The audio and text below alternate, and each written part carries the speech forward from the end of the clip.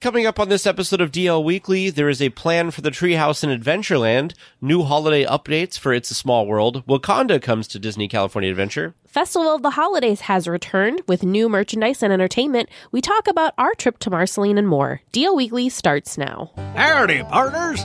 For your safety, remain seated with your hands, arms, feet, and legs inside the podcast. And be sure to watch your ears. If any of you folks are wearing hats or glasses, best remove them, because Tag and Teresa have the wildest ride in the wilderness. Hello and welcome to this episode of DL Weekly for the week of November 16th, 2022. I'm Tag Bushman. And I'm Teresa Urban. Thank you to Anna T. and Peggy C. for becoming official weekly tiers on our Patreon. Our supporters get some pretty fun perks like DL Weekly swag, bonus content, and access to our Discord community. A special thank you to Bo H., Rebecca W., Brian P., and Jennifer N. for your continued support.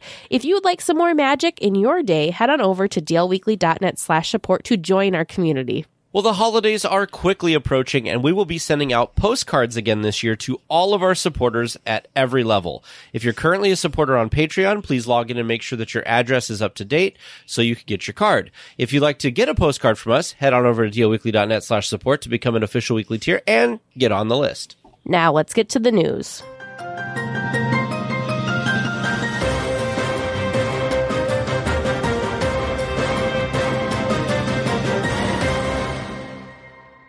Well, Disney has officially announced their plans for the Treehouse. After months of speculation, definitely between us, the Treehouse will be home to a new family and pay tribute to the original 1962 attraction, the Swiss Family Robinson.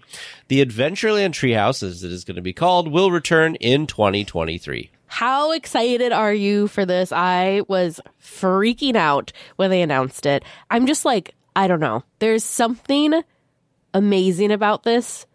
Not because it's going to be like the biggest, the best, the most advanced, most awesome attraction ever, but I was just so excited that it's not directly tied to an IP. So yes, the Treehouse is going to be kind of reminiscent of the original Swiss Family Robinson Treehouse, but it is not the Swiss Family Robinson Treehouse 2.0. This is a new story. This is a new family, characters that we haven't been introduced to yet. So I'm just so excited that this is something, something fresh and something new. And it's not just, let's just slap a new IP on the existing space. I'm so excited for that. Yeah, I never thought it would happen, but it says right here in black and white on the Disney Parks blog that guests will once again enter by a giant water wheel and follow the wood rope stairways up to the bows. And oh my goodness, this water wheel was one of the best things. We talk about it with Tomorrowland a lot, that you need that kinetic energy, you need some movement, some excitement, and that's what this did for that. So I'm hoping that they bring back kind of what they had there before. It sounds like they're going to just do some amazing stuff up there. I'm very, very excited, just like you are. I'm just glad that this will finally be open again. Obviously, we don't have the tree that was in the middle of the walkway. That's been removed. But I remember going up on this when I was a kid, and I really enjoyed it, even though Swiss Family Robinson was not something, even to this day, I don't think I've seen Swiss Family Robinson, but I could still appreciate it and enjoy it. So this also seems to leave it open that it's kind of like it's just kind of like a family that's reminiscent of Swiss Family. But to me, it seems like they could interweave some stuff with the adventurers and explorers like we were talking about before, that kind of thing. It wouldn't be too hard to kind of weave that stuff in. How closely have you looked to the concept art? They have hints that they are weaving in some of the sea storyline as well. If you're looking at the concept art, if you're looking at, there's like different, I don't know, rooms is what they're calling it, but the room that's kind of to the top left, there is a flag hanging off of this edge there, and it looks awfully like the sea logo or the sea emblem on the middle of that flag. So I think that they're going to be tying that storyline in as well, which is fun because they kind of built out that storyline a little bit more with the refresh of the Jungle Cruise. Of course, we have that pieces of that story in other parks around the world as well. So I think that it's really fun that they're tying that bigger story into this new version of this attraction. The other thing that's really exciting to me is that if stairs aren't your thing, or if those that aren't able to go up and down the stairs, this isn't going to be an attraction that just isn't designed for you anymore. They actually are taking a lot of time and expanding the story on the ground level as well. So they're going to have a bottom floor that showcases like a kitchen and a dining room, but it also showcases the father's art studio, which displays sketches and paintings of the rooms above. So if you're not able to travel up to the rooms to see them yourself, you can still kind of experience them from the ground floor there. So I think that's really cool that they're making it more accessible as well. That is awesome. Mm-hmm.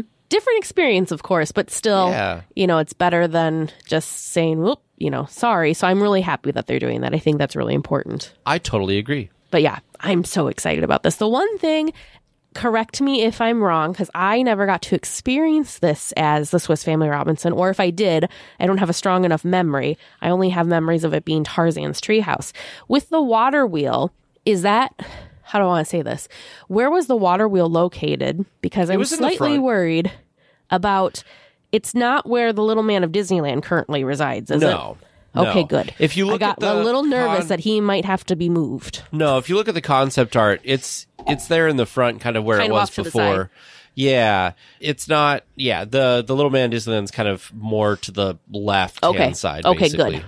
I got a little nervous for him because he was not a resident that we could go visit when the Swiss Family Robinson treehouse was around. So I was like, oh no, is he going to have to relocate? So that makes me happy that it was closer to where the trunk of the tree was, kind of where you exit now. It was kind of there. Okay. Yep.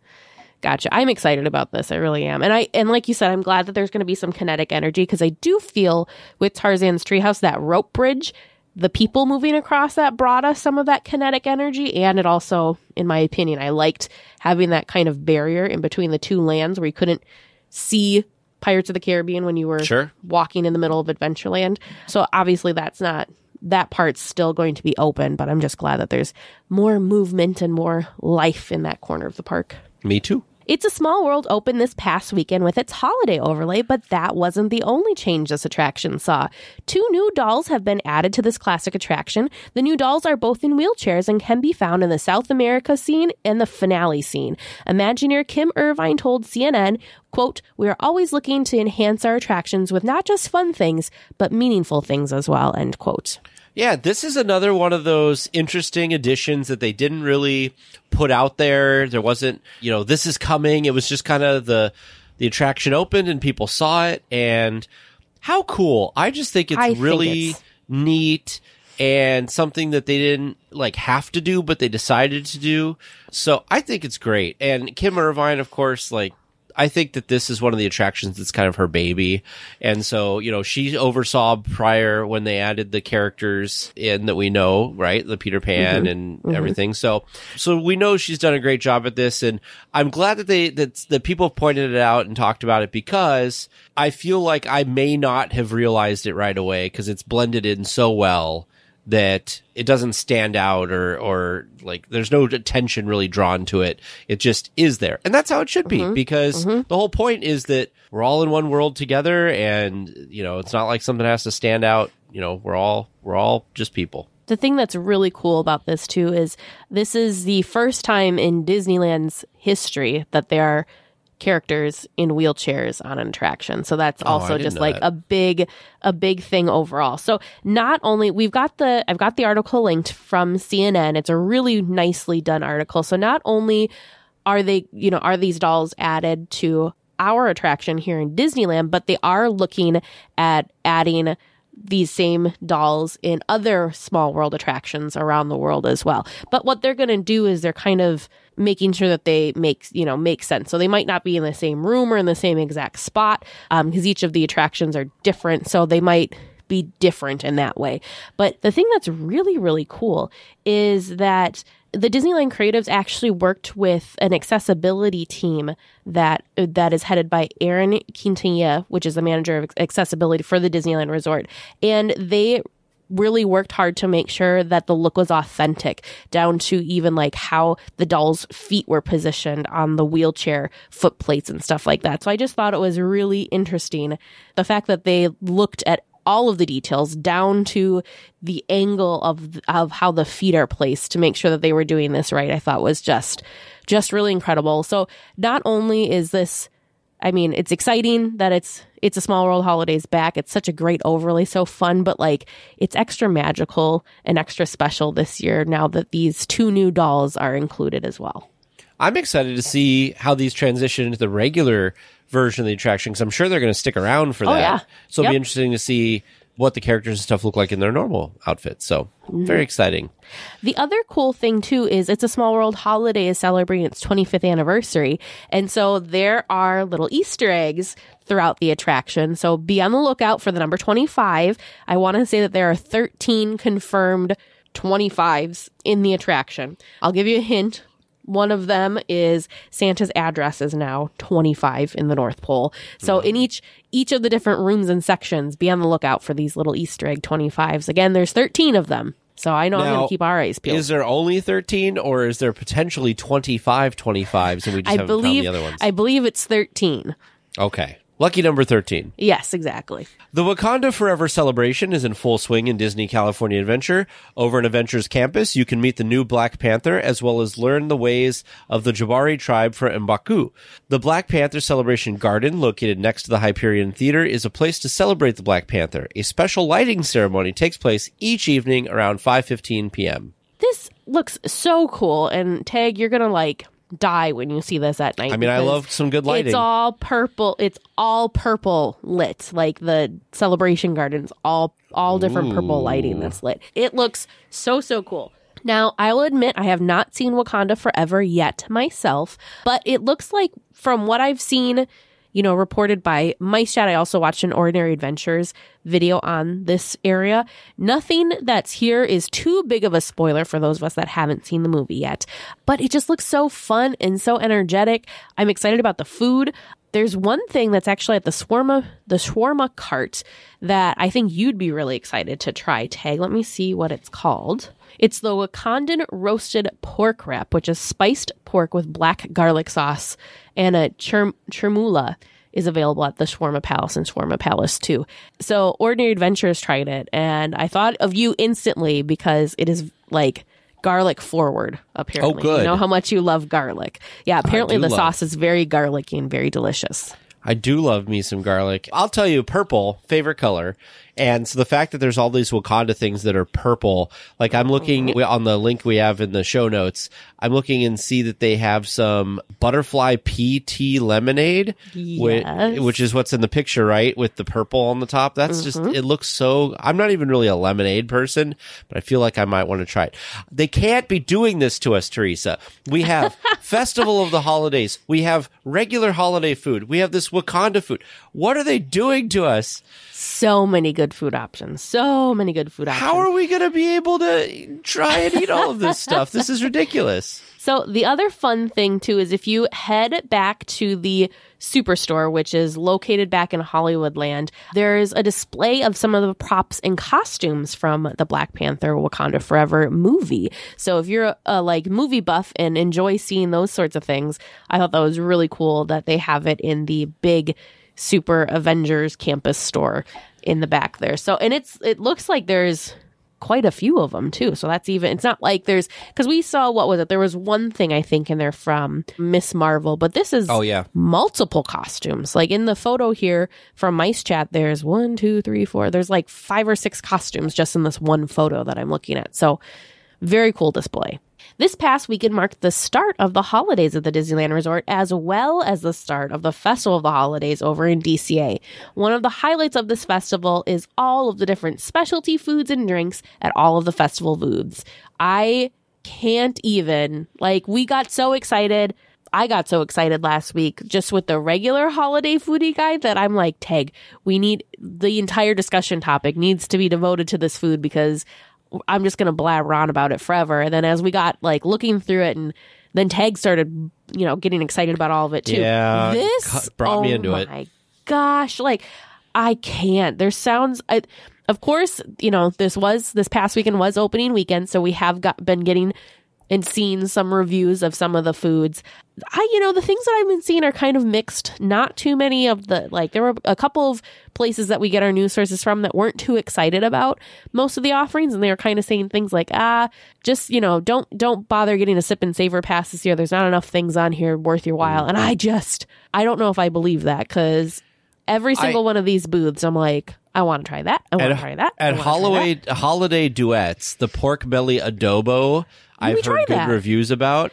Yeah. I know it's not new, but it's so good. Garlic fried rice with braised pork belly, chicharron pieces, and green onions. Oh, I remember it was so good. It melts in your mouth. The churro toffee cold brew, I want to say, is back as well, which, oh my gosh, I think I got that 2 or 3 times last year. It was so, so good. There's also at the Twist on Tradition, there's this guava melon lassi, which is guava nectar, rock melon syrup, non-fat yogurt, and honey, garnished with cinnamon whipped cream and a honey-flavored cereal. It sounds so interesting and so unique. That's something I want to try. Our food list is ever growing. Of course, the link will be in our show notes. I feel like we can't spend too much time on this because it will be a discussion topic and a half worth of stuff, because there's just so many amazing different things to try. The Pacific Wharf Cappuccino Cart has a caramel toffee horchata cold brew, which also sounds amazing. So I'm happy, because last week I was a little disappointed that there weren't too many seasonal cold brews being offered on the holiday foodie list, but I'm happy that there's a couple being offered for the Festival of the Holidays. Anything that stands out to you, Tag? Well, I'm looking, what's on your must-try pork belly list? But the picture, I think the picture that I'm looking at is the chocolate bourbon flavored tart made with Twix cookie bar pieces, layers of caramel, and chocolate bourbon flavored mousse made with Twix cookie bar pieces. Oh, yeah, that sounds really good. Yeah, that sounds really good. There's just what is this many. Now? There's a milk and cookies hot.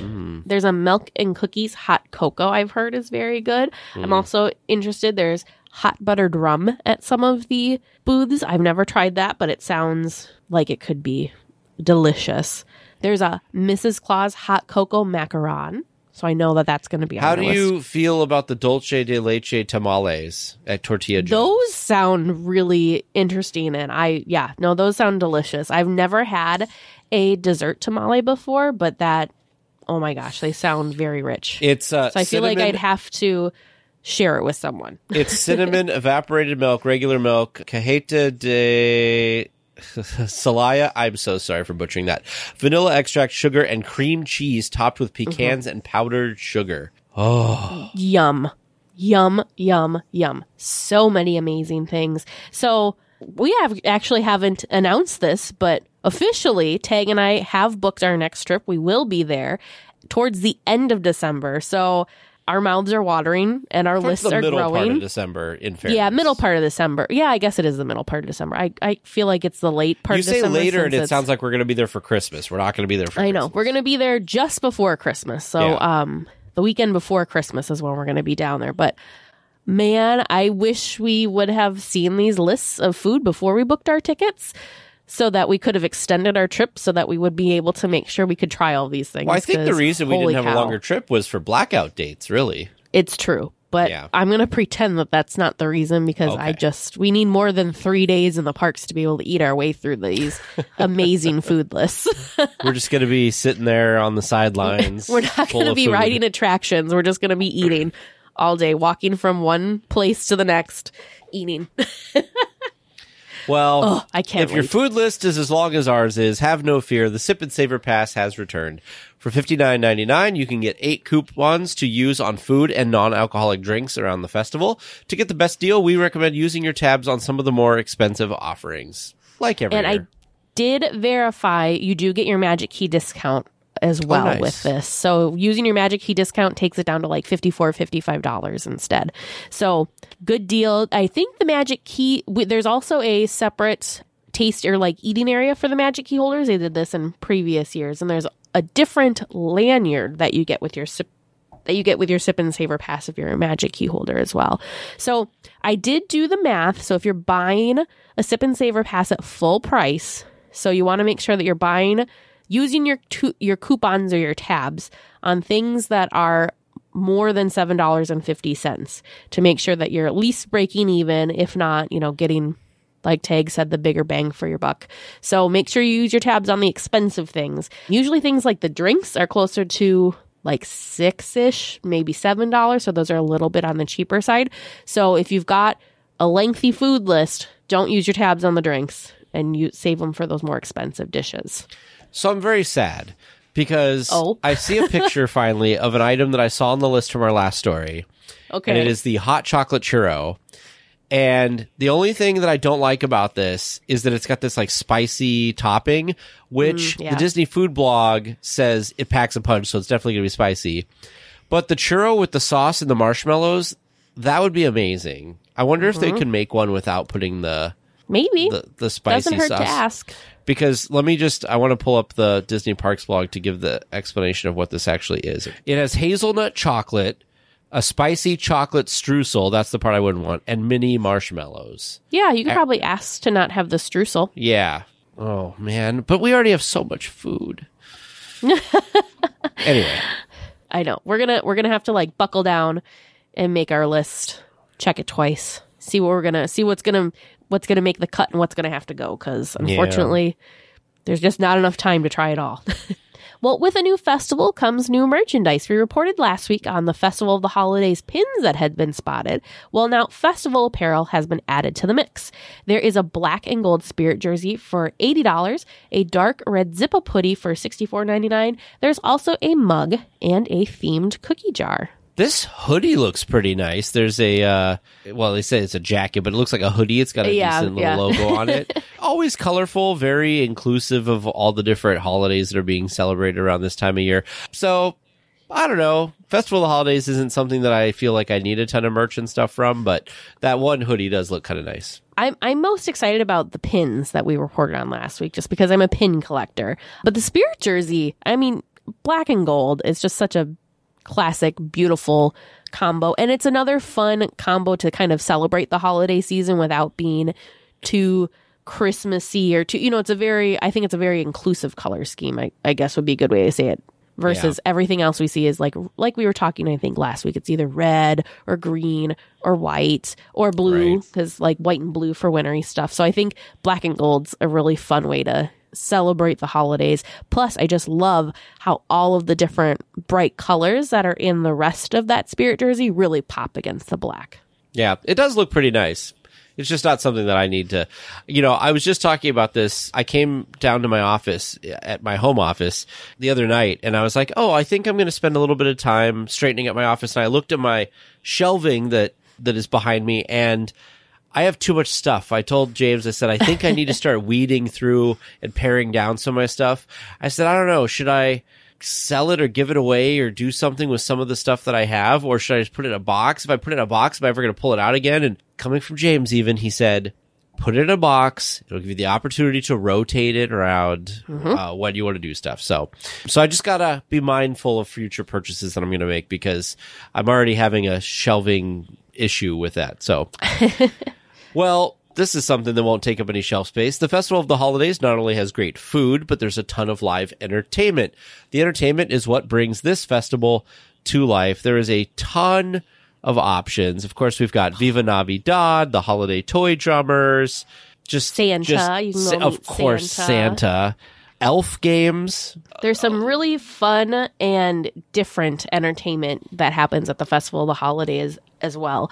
Blue 13 Dance Company does Bollywood dancing. We have the Mariachi Divas that put their own spin on classic holiday songs. Mostly Kosher. Oh my gosh, they were so fun. We saw them last year at the Festival of the Holidays. But they honor Hanukkah with a blend of music, including like jazz, Latin, and rock. They are just like balls of energy, and it was like infectious. I could have sat there and watched them all night. So much fun. So I'm excited to see them again. The Fat Cat Swingers is big and brassy holiday music. We didn't see them last year. I've heard really great things about them, so I really hope we can catch them this year. And then there's also a cappella singers that are celebrating Kwanzaa, and they're called the Mistletoes. You can find all of these people all over DCA in kind of like, they have different stages. There's kind of a main stage down by the World of Color Lagoon. There's a stage on the Sonoma Terrace. Of course, there's a stage back in the Paradise Gardens. The Paradise Gardens area. Let's see, who else is there? Oh, Tina and the Sounds of Celebration are also there. I actually just saw a video of them, and so much fun. Vern actually like asked me who I was listening to and made me play it back again because they just were, again, full of energy. And so I'm just really excited about all this. Yes, the food, but man, the entertainment is just like top notch during this festival. Good opportunity to grab some food and sit and watch something while you're eating, obviously. It's amazing to me because when I think of the Festival of the Holidays, all I think about is the food booths and the entertainment. Honestly, yes, there are some fantastic attractions in DCA, but those are like so far in the back of my mind in comparison to being able to experience these things because they're limited time offerings and they're so fun and they do such a good job. And I don't know how these performers do it because every time we see them, it's just like they're like putting on like a 15 out of 10 performance. It's just incredible. So I can't wait. I just can't wait. Well, Tag, have no fear because the perfect holiday present is here. We have previously reported that a reindeer sipper would be available this holiday season, but we now have our first look. This sipper is shaped like the head of one of the reindeer from the Christmas Fantasy Parade, with his tongue sticking out and all. The reindeer sipper is available at select locations for $19.79. When I saw this photo, I could not stop laughing. And I'm sorry, Tag, but I think I need to get you one of these for Christmas because it's so ridiculous. It is so ridiculous. It's so funny. I love him. He's so goofy. Yeah, it reminds... Okay, so there's a couple stories here. First of all, the fact that its tongue is sticking out is what makes it look so ridiculous. But also... I don't know. So locally here in the Midwest, we have this thing along the river that's called the rotary lights that like are millions of lights. And a few years ago when I worked for the news station, we went to watch them tear it down after New Year's. And they have these giant reindeer. And one of them's like head, because they were in the process of taking it down, one of their heads was like to the side and just looked goofy. And that's what this sipper reminds me of. And I remember laughing at that, and I'm laughing at this, and it's just crazy. Now, have we heard this and the musical one that we reported on last week? Are these still in stock, or have they? They are still in stock. So they've done as I have seen, they have not sold out. Yep. So for those of you that may not understand why the reindeer looks like this and why his tongue is sticking out. Yeah, why? Back in like the 80s, I want to say, this is what the reindeer in the parade looked like.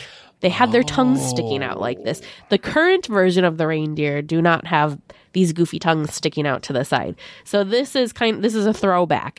I think it was the 80s. I'm going to have to look it up to see exactly when You're saying this, and now it kind of rings a bell that that's what they look like. Yep. That's what the reindeer used to look like. Okay. So, oh my gosh, I just love it. It's so fun. Oh, yeah. Found a picture right here. It is, there was a Walt Disney World reindeer, but I assume they were at Disneyland as well. And this was in 1999. But I'm guessing for Disneyland, it was probably back in the 80s. But that's the first picture I saw of this, was this Disney World postcard that if I did a quick internet search for. So I put that in our chat that we are live streaming into right now, just so people can kind of see the goofiness of this. Fun. I'm glad that you pointed that out, because I was wondering where the tongue situation was coming from, and now that makes a little more sense. How fun. A large stage is currently set up in front of Sleeping Beauty Castle. This is for the Christmas special airing on ABC. In past years, some of the taping was done during park hours and guests were treated to mini concerts from some popular artists.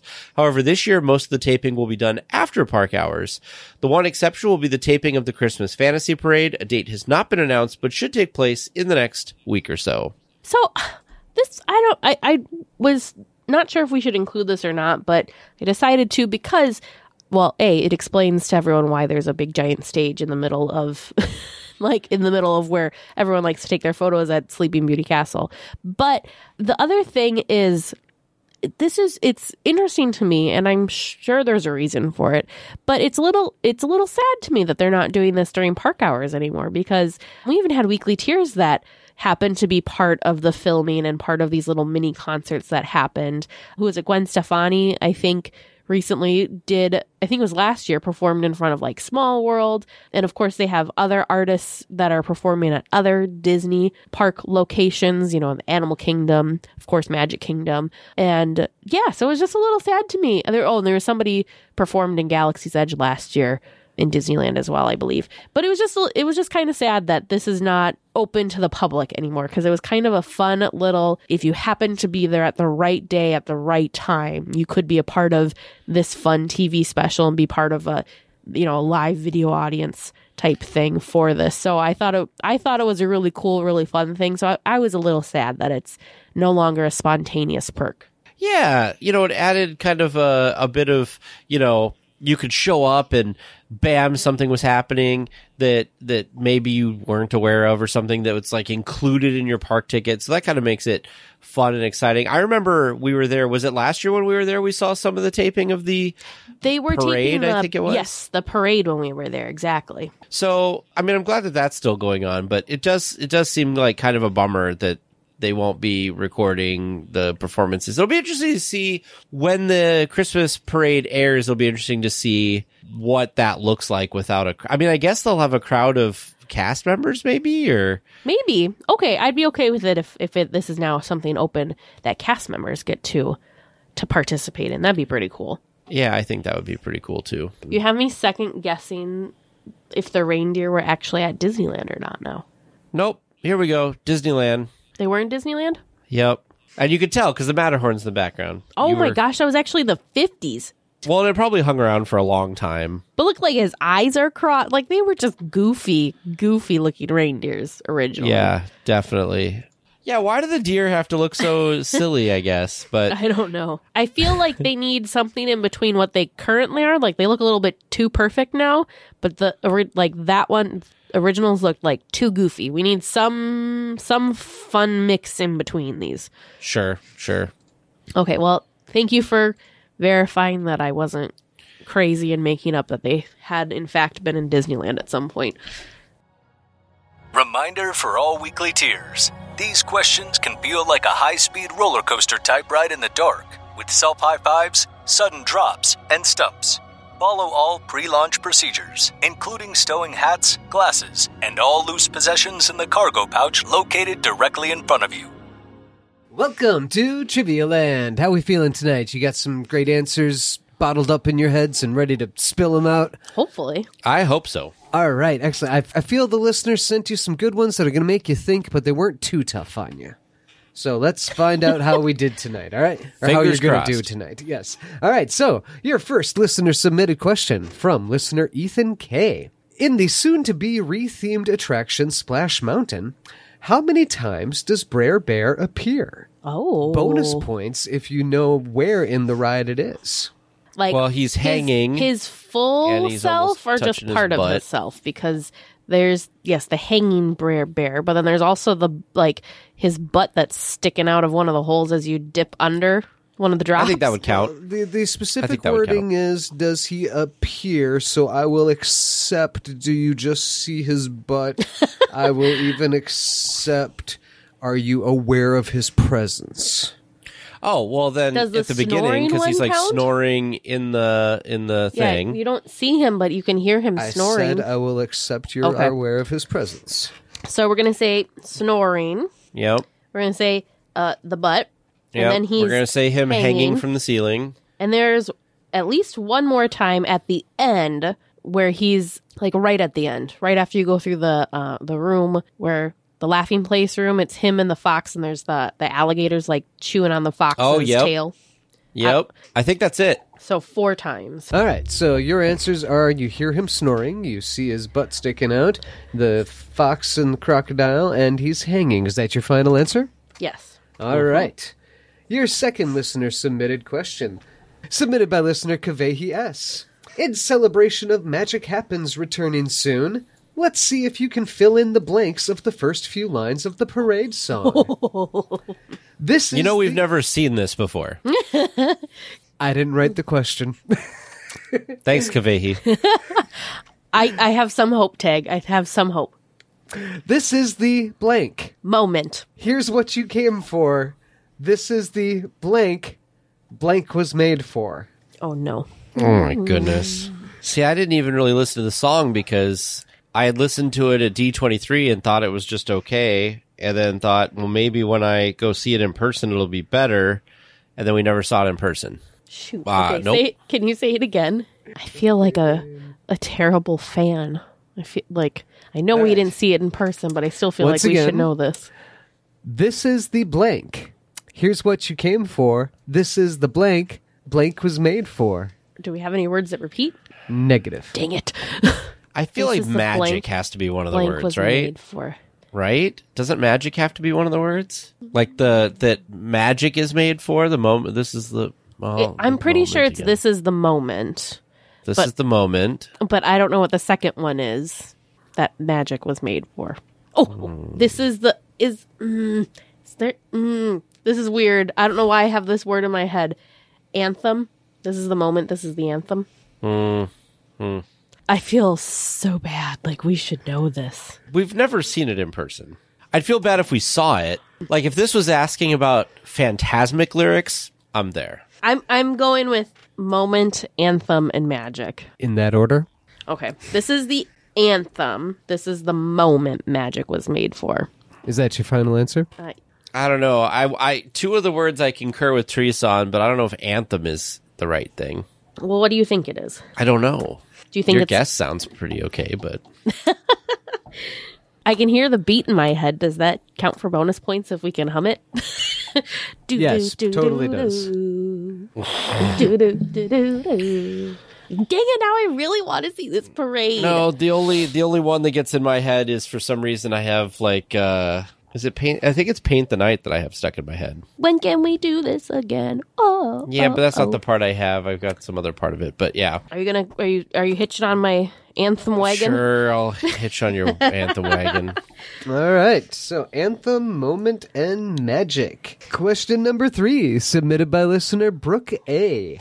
Who were the original project directors of the Main Street Electrical Parade? Oh no, I should know this, but I don't. Man, we're very entertainment focused. Very parade focused today. I don't know. The original project directors? Well, this is what I thought was your gimme. This? No, I'm stumped. This was a half a gimme. Oh, that's what I thought. You have high hopes for us, Vern. It's 50 years old. I don't know. I have no answer, Vern. That is my final answer. Yeah, stumped. Final answer. All right. Question number 4, your final regular round question, submitted by listener Kevin M. At the fire station in Main Street, USA, what 2 names are on the horse stalls? These are good. We've read these. I remember us going into the fire station and looking at them. Vern's looking at me like, what? Why don't you know these? Apparently he thought this was our gimme. Maybe I've Walt and asked Roy. this before. Walt and Roy? I knew probably not. this one. I'm going to say Walt and Roy, but I don't think that's right. Walt and Roy? Yeah. On the horse stalls. You think they named the fire station horses Walt and Roy? No, but it's the only names that I have. These are the actual stalls actually used by the first 2 horses that pulled the original fire station wagons when they first opened the park. Yeah. Spark I'm sorry. and Cole. I don't know. Spark and Cole. Yep. Final answer. Very Wow. sad final answer, but yes. All right. And your bonus question tonight. Because we need it. Submitted by listener Kate A. The 20 dancing cars of Luigi's Rollicking Roadsters are all Luigi's cousins from Carsoli. Oh, no. How many of the cousins can you name? I don't think I can name any.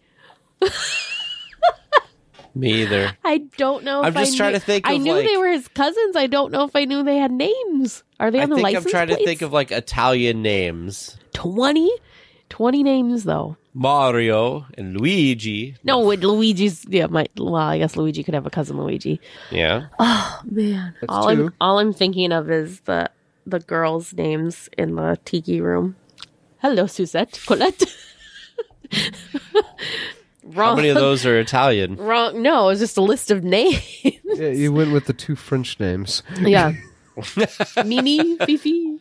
I'm trying to think of... You're thinking like Super Mario Brothers. Mario and Luigi. Well, I'm also trying to think of our previous exchange student, Simone's. I'm trying to think of like his families, like what their names are. Dang, I don't know. Because there's Celeste, but I don't think that that's going to be one. I think his dad's name is just Michael or Mikel. How long we want to try and struggle through this? Giovanni. 16 to go. Giovanni. And that's where I'm stopping. I got nothing else. Dang you, Kate. Shaking my fist in the air. Question. This. I'm really interested about this one because I knew they were the cousins, but I never paid enough attention to know they all had names. Are there any questions tonight you're not interested in? I think you're interested in all of them tonight. I mean, yeah. I'm giving up. I can't name 20. There's no way. Just think stereotypical Italian. You've seen West Side Story, right? Oh, Maria. Or what was the male lead? Maria fell in love with... Tony. Thank you. Oh, Tony. That's a great one. Maria, Tony. We'll add on your Mario. Or if your first name in America was Carl. Carlos? But Italian. Like Carlo. Oh, Carlo. Oh, Carlo. That's a good one. Especially for a car. I knew somebody named Giancarlo. Yeah. Carlo. Or the Godfather's first name was... Michael. That was his Don. son. Don Corleone. That was his title. We're terrible. But his full name was Vito Corleone. Vito. That's a good one, too. You think that might be a good name? I think that's also we'll add that a good to your name. list. I love how Vern is just He just feels spoon-feeding us so names bad at this for point. us tonight. He just feels so bad that he's just like, I gotta so help. your guesses are Mario, Luigi, Celeste, Michael, Giovanni, Tony, Carlotta, Carlo, and Vito. Are those your final answers? I mean, that's Sure. as good as we're gonna get. All right. Well, listeners, how was do you sad. think they did? How did you do listening at home? Stick around until after the discussion topic, and we can all find out together. Well, for this week's discussion topic, Tag and I are going to talk about our kind of last-minute trip that we took at the end of last month. I will be very honest. I had taken time off because the original plan, was to head out to California to attend the Disney Anna Fall event. However, we did not buy plane tickets early enough, and they were crazy expensive. So we decided it was not, the ticket prices were so high and not worth what the long weekend that we had planned. Yeah. But for whatever reason, I never actually took unrequested those days off from work. I'll be really honest. I was doing something for social media and I got myself down a rabbit hole, which then resulted in me saying, hey, Tag, we still have that time off. What do you think about driving down to Marceline, Missouri and visiting Walt's hometown museum and checking out all of the different historical sites around Walt Disney and his family in Marceline? So that's exactly what we did. It was like, what, a 6-7 hour car ride from where we live. So it wasn't too bad, but it was so much fun. It was such, I don't know, we'll get into it, but it was just, I enjoyed it far more than I thought I was going to. I am excited to go back and experience more things in Marceline. So much What fun. else is there to experience there, Teresa? That is the question. I could have just like hung out at Walt's barn forever. It was so peaceful and just, yeah, anyways, we'll get into it. I thought it was cool. Yeah, just so you're aware, I just wanted to show, to actually calculate it. It was about just over 7 hours from where we live in Wisconsin. It's basically almost straight down from us. If you want to know where Marceline is, you may not know where it is. It's basically Kansas City is, if you're looking at like a Google map, Kansas City's to the left, St. Louis is to the right, and it's a little bit north of between those two. If you go all the way up to Minneapolis and come straight down, it's basically right there. So what was amazing to me on our drive down there was, well, first of all, not Marceline related, but I do want to mention it. We stopped at this great place in, where did we stop? In Cedar Rapids? No, we went over to Des Moines, didn't we? Mm-hmm. Yep. And we had, what was it? Zombie Burger is what the restaurant is Zombie Burger, which is pretty cool. It's like a themed burger joint based around like zombies. And because we were kind of on a time crunch and wanted to get there, we didn't get to eat in the main kind of restaurant area that Teresa had eaten at a different location before and was really kind of themed and cool over there. We still got to see some cool stuff. They had some neat themed like movie posters that were all changed to zombies. I have a picture in my book here. Do you remember what the Toy Story one was? I feel like our audience would enjoy the name of Toy Story. Toy Gory is what it was. Toy Gories. The toys are back from the dead. Yes, and they were like zombie Toy Story characters. It was very, very fun, very clever. Yes. And what was it? Oh, and instead of Disney Pixar, it was Destroy and Puncture. Right. So we had some pretty good burgers there. I thought their cheese curds were pretty amazing. They gave us so many cheese curds. For those of you who aren't from the Midwest, it's basically fried cheese. Very good. Not like a mozzarella stick, though. But so we went down to Marceline, and the other thing I just want to talk about with the trip down there quick, it's in the middle of nowhere, really. Yeah. Yeah. It was, a small town, I want to say, population's just above 2,000 folks that live in Marceline. But it was really interesting because we drove into town, what was it, like 10, 11 o'clock at night. So it was late. Yeah. But it was so still. We were like the only car on the road. We stayed at a Airbnb. We parked, got in. The Airbnb was absolutely fantastic. Yes. Would definitely stay there again. And it was right on their main street. So that was super cool. We were within walking distance of all everything. All of the big things. We did decide to drive to where Walt's boyhood home and where the barn and the dreaming tree were all located. We could have walked if we wanted to. Would have been probably about like a 30-minute walk if we would have walked, but still, it was so great to be within walking distance. In fact, right across from where we stayed was the Uptown Theater, which is actually where a couple of Disney movies premiered. So, I mean, we were like across the street from Disney history. It was so, so cool. And Teresa did a great job finding the Airbnb, because my concern was that we weren't going to be able to stay in Marceline, that we'd have to stay elsewhere, because there's not really a hotel. There's not like a Best Western or a Holiday Inn or like any big chain hotels. There is a small local hotel or motel that was there, but they only had, what was it? You could get, the rooms weren't very big. I think it was just one queen size bed per room. We would have had to share a bed. Yep, or get two rooms. So instead of doing that, we found an Airbnb that had 2 beds, big space, and like I said, it was within walking distance. That was the best, and it was so It was nice a great and so experience, to be honest. It really was. So back to the Uptown Theater. So one of the movies that premiered there was The Spirit of Mickey, which of course was starring Mickey Mouse. And the other one, I want to say, was, The Great Locomotive was the other movie that premiered there. And that actually opened on... in 1956, Walt and Roy Disney held the Midwest premiere of their feature film, The Great Locomotive Chase, in that theater, in the Uptown Theater. So they personally greeted everyone at the door, and Walt and Roy took the stage before the movie started, and the children of Marceline sang the Mickey Mouse song. So I thought that was really cool. So not only did the movie, was there a movie premiere there, but Walt and Roy were also present for the premiere. Yeah, it was so neat to kind of see this place that Walt grew up in, and of course Roy grew up in, and the fact that there was this theater there that, like, honestly, I didn't even know that they had done any type of premiere there, and I was very surprised to find that out. So really cool to be there with that kind of history and stuff there. And like Teresa said, it was so quiet and pristine when we got there, and it was just, I don't know, it was just amazing. It's such a, you'd think a small town, like, what, there was just a vibe about the town that was just welcoming and relaxing and just amazing. The other neat thing is, so they're very proud of their connection with Walt and with Roy. And so they had all of these different, so of course the Walt Disney Hometown Museum is located in Marceline. We will get to that. But in addition to that, there's all of these other places around the little town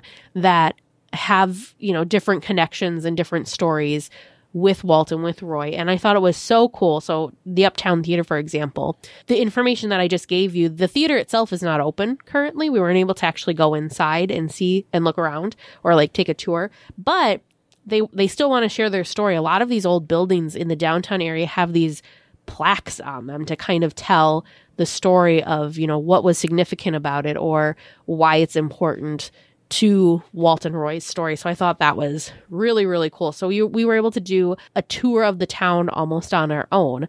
And later we'll get into it, but they also have an interactive QR type tour that you can do around town too, that has different recorded things about different various locations around town that, you can listen to the recordings and hear the story of why it's important as well. Super, super cool. Yeah, and like Teresa said, everything in Marceline was pretty walkable. So we checked in, we went to bed. It was late. We got up the next day. We went and had some breakfast at the Ma Vic's Corner Cafe. Yep. And this place was great. By the way, there was a couple, waitresses working there. You could tell that, they were quick, they were efficient, they had really inexpensive food. It was so cool to be in that space with with the townsfolk, basically.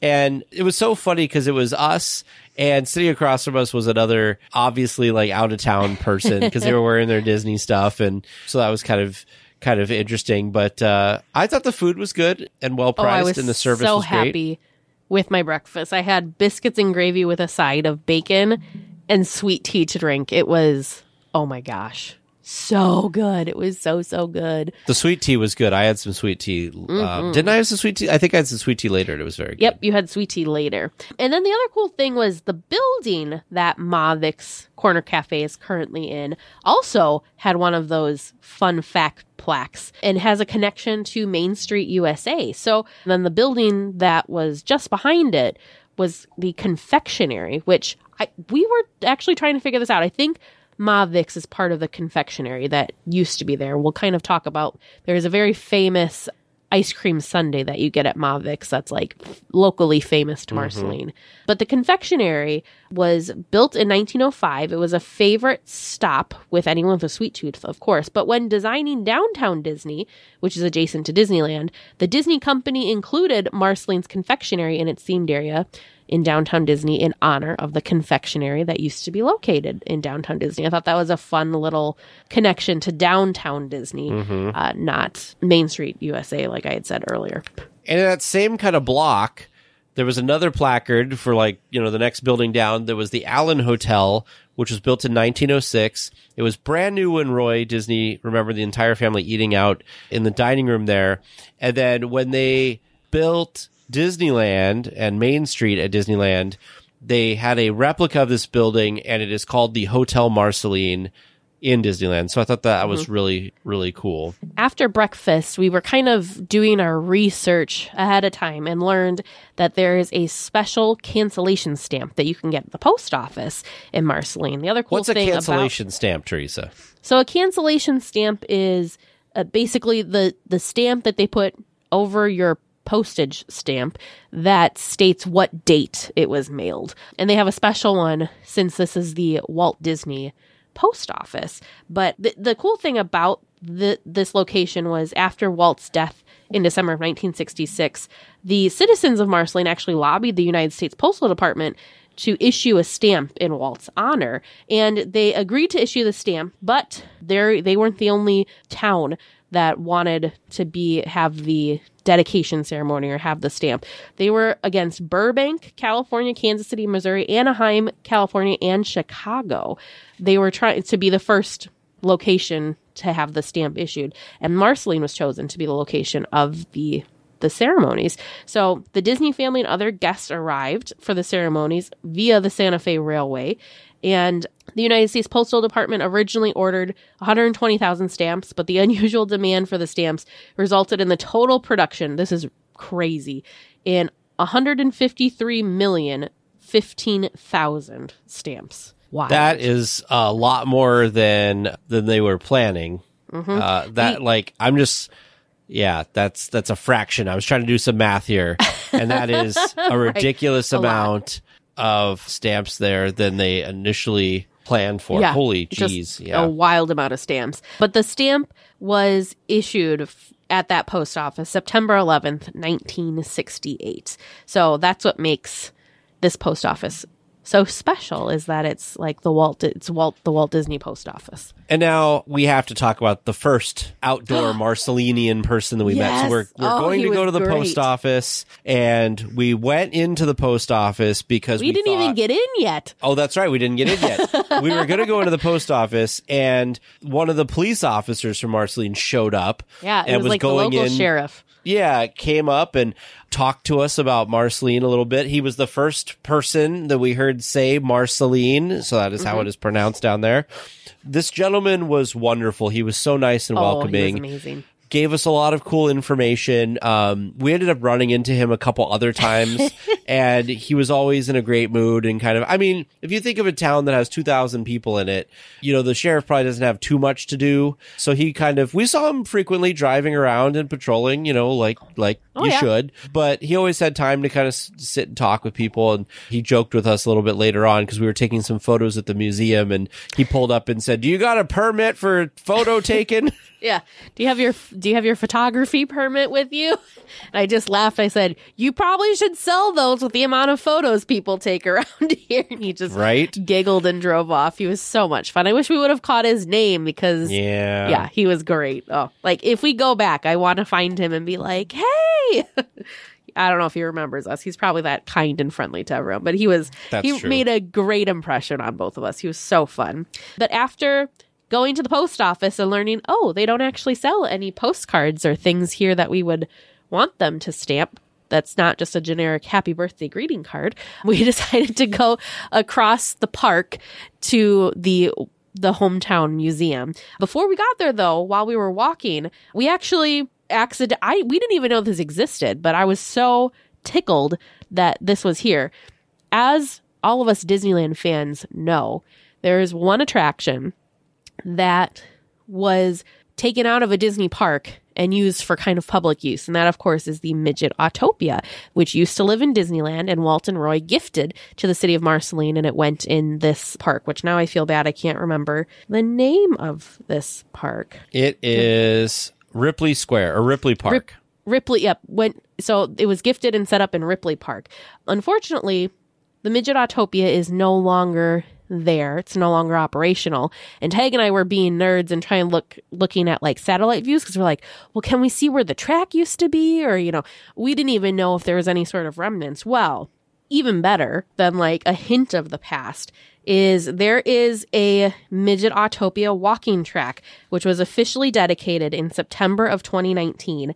And it's the coolest thing. It's just the paved walkway. And it does all the little loops and turns just like the Midget Autopia track would have done. It still has the original, there was kind of like a barn that you drove the cars through. That's still there. And it also had the kind of the queue area or the waiting area with the Midget Autopia sign kind of on the side of it. So even better, we were hoping that maybe we would see like a little glimpse of the past, but they did this really cool and really unique thing to kind of preserve that history in a fun and new way. Oh, yeah. And this park is really amazing. There's like a lagoon with like a bridge that goes over it that's really amazing. There's a train engine that's parked, in there that I think it's at Santa Fe and Disneyland, isn't it, on it? You probably have a photo of it. Yes. Yeah. So super, super neat. I don't know. This town, I did not expect to enjoy this town as much as I did, but I didn't expect it to have... I knew there was history here. Yeah. I did not expect there to be history every couple of feet, though. Like, that was a thing that was so cool to me, was it's not just, here's his boyhood home, and here's one, like, just a couple of things. Oh, no, it was, like, almost it felt like every building had some sort of story or some sort of connection to Walt, which was just way more than I was expecting. Way, way more. The other thing that I was very pleasantly surprised with was the Hometown Museum. For some reason, I had in my head that the Hometown Museum was, just not, how do I want to say this? I didn't think it was going to be very large or have like just tons and tons of stuff in it. I thought it was just going to be kind of this nice little thing that had a couple of pieces of Walt's history with Marceline, and that was going to be, that. But holy buckets, were we wrong. First of all, it's not just one room and it's not just one level. There was two very large areas in the bottom, and then there was a whole second level. I could not believe the amount of stuff that they had there. Yes, of course, they had all sorts of different things that were tied with Walt's history with the town of Marceline, but there was all sorts of other things and other history in that museum as well that had been gifted to the museum by all sorts of different donors and benefactors, and it was really, really incredible. I could have spent far more time in that museum than we did because it was just so much information. Like, it was almost information overload. There was just so much there. It was so cool. Yeah, there was just a ton of stuff. I took a gajillion photos, but I would recommend definitely go see this place. Oh my gosh, yeah. Yeah, there was just a ton. You know, one of the things that comes up a lot, especially there was like a famous like auction, one of those auction shows where they like you bring in stuff and they tell you what it's worth or whatever.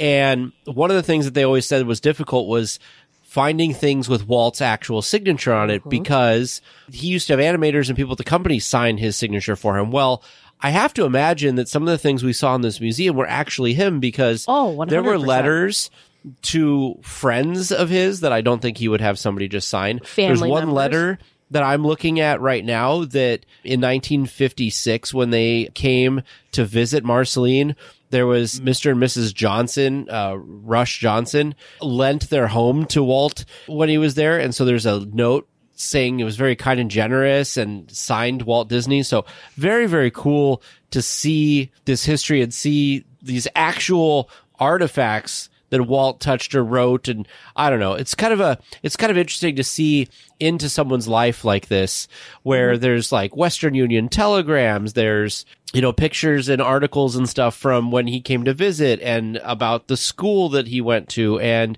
when they came and dedicated the swimming pool. Like, there's just all of these things that's just so cool to see in person, and we would never have thought of. There was his chair from when he went to school and the bell that was in the schoolhouse. Like, I don't know. So neat. Yeah. Honestly blew my mind. It was, I can't even, it's hard for me to put into words how many different stories and how much history is located within the building itself. This is the coolest thing.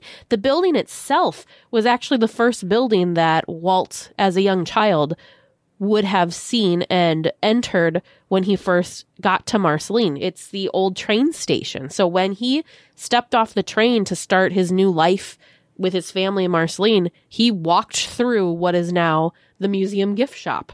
I mean, just so much history. It was just fascinating. You need to spend at least a half a day in there, if not longer. Tag and I are different museum people. I could just sit in there, like, especially with it being Disney stuff, I could have sat in there for hours just soaking it all in, whereas Tag's kind of a flyby and I'm going to take pictures and look at the stuff and the details later. But some of the cool things that really struck me that I was not expecting to see, there was an entire room dedicated to Walt's sister, Ruth.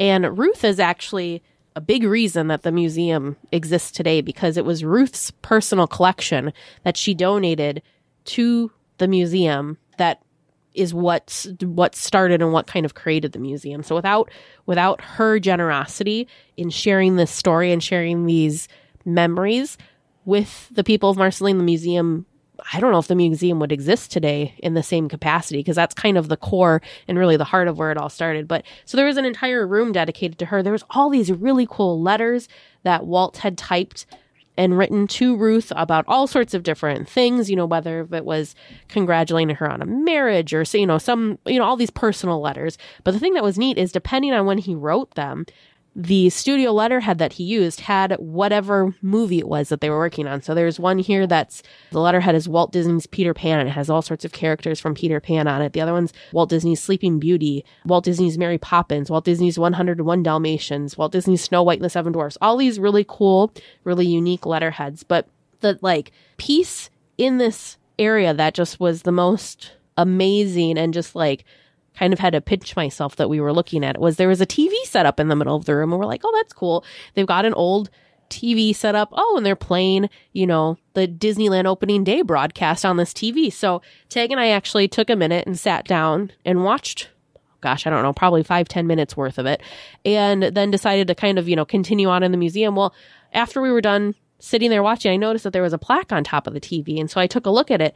Well, this TV set was Ruth's TV set. So Walt had invited Ruth to come out to the opening of Disneyland and invited her family. She declined, though, because she wasn't a fan of crowds, that sort of thing. Well, Walt wanted to make sure that she still got to experience the opening of his Disneyland. So he sent her money to make sure that she could purchase a television set so that she could watch the live broadcast. And so the television set that was in the middle of this room that we were sitting and watching was the television set that Ruth had purchased with money from Walt to watch the opening day broadcast. Now, of course, I don't think that the screen that we were looking at was the exact same screen, but the set itself was the original television set. And I want to say that the rug that was in the kind of area that we were was also, Ruth's rug from her living room at the time. I just that was incredible to me. Did you think that you'd be watching the TV that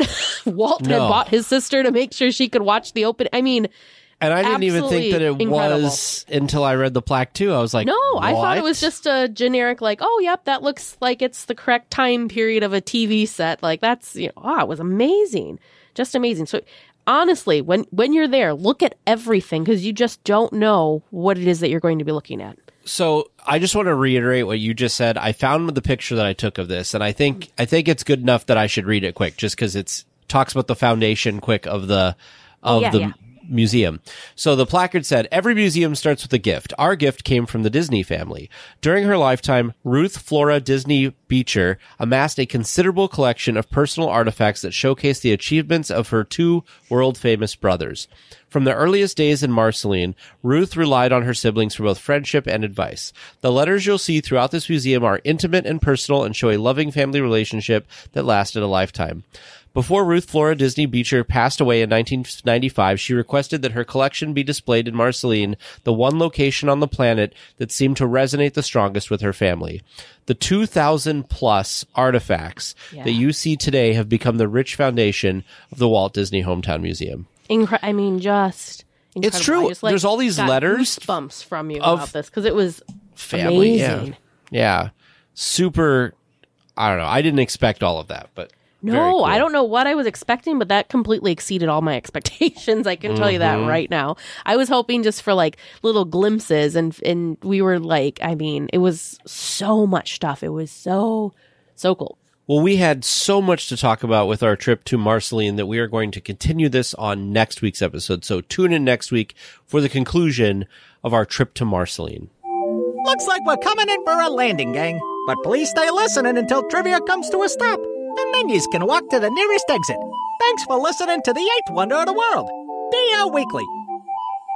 Welcome back to Trivia Land, where we're going to find out how Tank and Teresa did. Not great. Not well at all. You've had better nights, but it's been an entertaining night. So let's see what the results are, shall we? Your first question, submitted by listener Ethan K. In the soon-to-be rethemed attraction Splash Mountain, how many times does Brer Bear appear?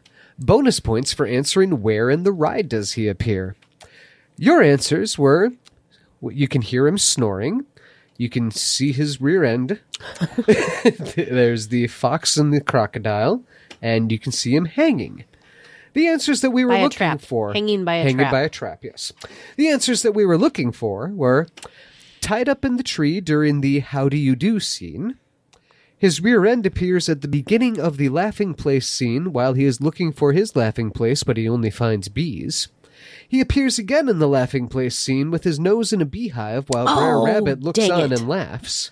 And he appears in Zippity-Doo-Dah scene while being pestered by a crocodile. And also, of course, you can hear him snoring in Brer Bear's house at the very beginning of the ride. We were so close. We got 4 out of 5. We did. We got 4 out of 5. Well done on that one. Your second regular round question submitted by listener Kavei S. In celebration of Magic Happens returning soon, let's see if you can fill in the blanks from the first few lines of the parade song. This is the blank. Here's what you came for. This is the blank. A blank was made for. You said, this is the anthem. Here's what you came for. This is the moment magic was made for, and you got that correct. Wow. Nice work, Teresa. Five. Nice work, Teresa. I'm going to say a half a high five goes to Vern for questioning very a little bit of verbal pointedly with, are you sure that's the right order? But you got it. True. You came up with the words. I That's just true. questioned your order of them. Well, thank you for taking pity on us tonight. Your third regular round question submitted by Brooke A. Who were the original project directors of the Main Street Electrical Parade? Your answer was, we're stumped. The correct answer that I was looking for was Robert Janney and Ron Miziker. Couldn't have, no. Nope. Learned something new tonight. No, nothing. All right. And your fourth and final regular round question, submitted by listener Kevin M. At the fire station in Main Street, USA, what two names are on the horse stalls? You answered Walt and Roy and Spark and Cole. The correct answers that I was looking for were Bess and Jess, the original horses that used to live there. Oh. Of course. Obviously, we were just throwing you off the scent. A horse. Cute. And your bonus question tonight, submitted by listener Kate A. The 20 dancing cars of Luigi's Rollicking Roadsters are all Luigi's cousins from Carsoli.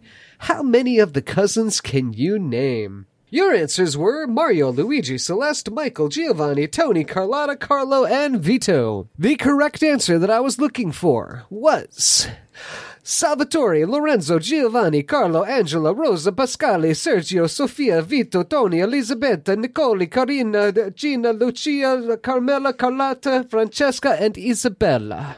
Ooh. Wow. Ooh. Good question. I gave you partial credit. As you read those all off, I was like, yes, those are definitely Italian names. Yes. Those all sound those all sound like great choices. Yes. Dang, yeah, that was really good. So I gave you partial credit on that one too, for giving it the good effort. Listeners, how do you think they did? How did you do listening at home? Do you think you've got some great questions that are going to really stump them next week? Well, if you'd like to hear your question read out loud, feel free to send that in to us at trivia@dlweekly.net. Well, we will be back next week with more Disneyland news and information. Until then, go out and enjoy the parks. Please remain seated until the podcast comes to a complete stop and the doors have opened. Then collect your belongings, watch your head, and step carefully from the episode. On behalf of all of our crew, thanks for traveling with us, and we hope you have a happy and memorable visit here at DL Weekly.